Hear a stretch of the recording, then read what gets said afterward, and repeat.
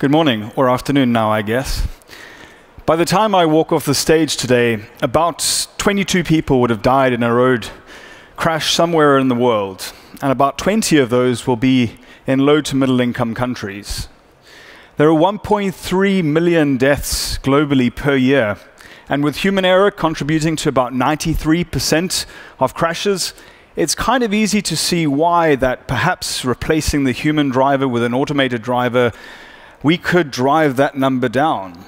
So today, I want to talk a little bit about that claim, and I want to just ask us to consider whether the way we're approaching the development of driverless cars is consistent with that.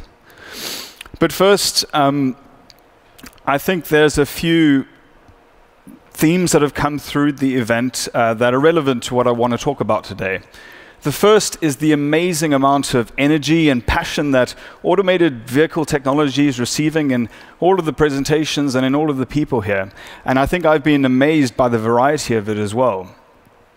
The second is that it's put us in a place where we don't exactly know how it's going to play out. We don't understand what the future is going to look like. So the unpredictability is extraordinary. But perhaps one thing we can be sure of is that there is no vision of a future transition to an automated mobility ecosystem that does not involve us humans on some level. Now, one thing that I find is that if I'm asked what I do, if I'm asked, and I say that I research driverless cars or driver behavior in driverless cars, more often than not, people are genuinely interested in that. And I have some deep discussions, and I get lots of questions. And I think partly it's because this topic runs deep with so many people, because most people drive or are driven, or at least are fascinated by this future world they hope to be a part of. But like I said, no one has a clue what the world will look like even in 5 years' time. And yet we're meant to be preparing for that future. What I also find extraordinary is the capacities that we know some drivers have. Rally drivers, for example, and their capacities for precise motor control, hazard perception, spatial awareness, and effective communication, all in really high-pressure situations. And they are exceptional, and this is exceptional. But these are highly trained, highly experienced, and skilled drivers collaborating with equally capable co-drivers. Now, I'm sure it's no news to you that this does not represent the average driver or the average driver's experience. And remember, I said that human error is a contributing factor in 93% of crashes. And I say that to highlight the challenge we face here, because the average driver makes mistakes. And I'm going to correct myself and say there is no average driver. That 93% is brought about by a myriad of factors, of experiences, of cultures, of ages, of histories, of genders. So that number does not represent one thing. Secondly, I don't use this statement to justify the use of automation like a lot of people do, because self-driving cars will not be perfect, infallible drivers, because we can expect system errors, latent bugs, system failures. I've personally experienced some of these myself on the road, and they're pretty terrifying, and they change your view of how these systems behave.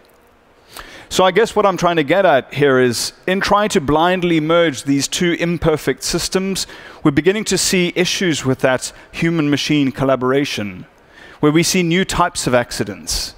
And maybe new types of accidents in the automotive domain, but not in the aviation domain, not in the process control engineering domain, or any domain that's used automation for a long time. Maybe we're destined to relearn all of these mistakes. And I think the reason that we're facing some of these issues is that in applying automation to this problem, the automotive industry is looking at this as a technology problem. And yes, of course, it's a technology problem, otherwise we wouldn't all be here. But there are many factors that contribute to that ecosystem. And humans, I would argue, are at the center of it. So I say my contention is that human factors today is as important in the development of self-driving cars as the technological aspects. And we should treat it with the same status. Now, over the years, we've been studying the behavior of hundreds of drivers in automation at the University of Leeds driving simulator. And we found that drivers' visual attention, so this is where they look and how they gather information from the environment during automated driving, is significantly more dispersed than in manual driving.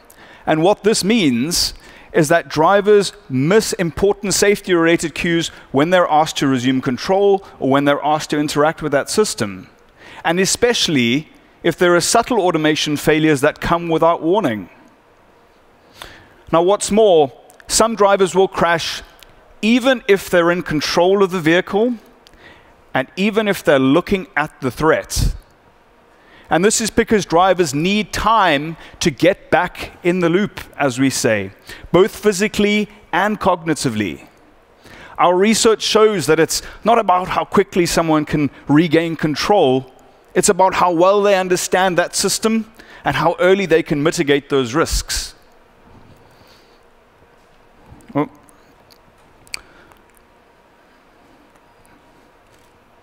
We've also seen the numerous videos of drivers falling asleep behind the wheel of their automated driving system, tricking driver engagement torque sensors in the steering wheel with water bottles and oranges, or even with their hands while they're asleep. And what this tells us is that some drivers will take a chance. They will exploit a system for their own purposes as long as the design of that system allows it.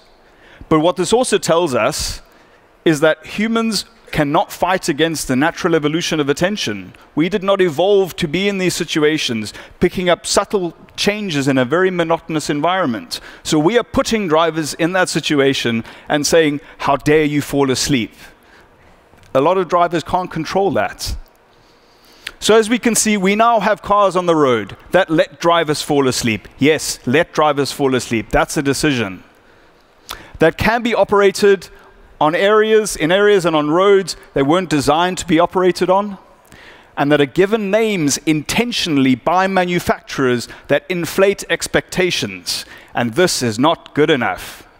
And what this is creating is situations where drivers are not guided to behave in a way that will see them as a collective benefit from the safety that automation promises, that we're promising. We're promising this to everyone.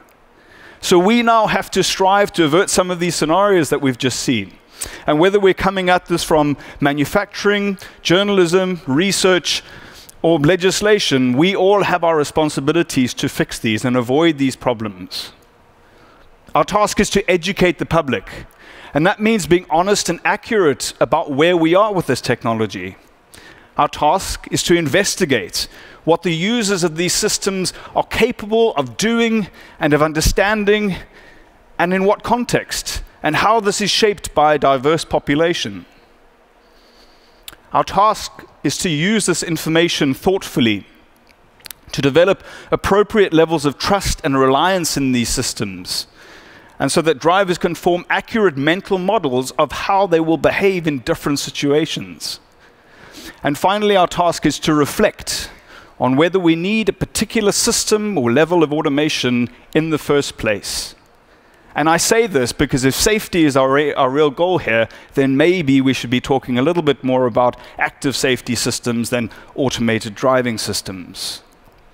I want to end on this wonderful quote by Tom Sheridan and Raja Parasumaran in one of their papers, where they say that to an extent a system is made less vulnerable to operator error, it is made more vulnerable to designer error.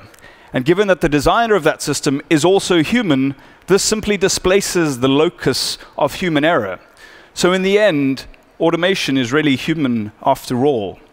And I think they're right. And what I take from that is that as we move forward with building and reporting and researching and legislating this driverless future, we need to be aware of our own blind spots, of our unconscious biases, because they're going to be reflected in our piece of this big puzzle that we're building. And I think this also involves taking a broad view of the ecosystem in which these systems are operating, built around a central appreciation for how and by whom they will be used. So friends, for me, that's the why of driverless cars. It's us. So please, let us not forget that. Thank you.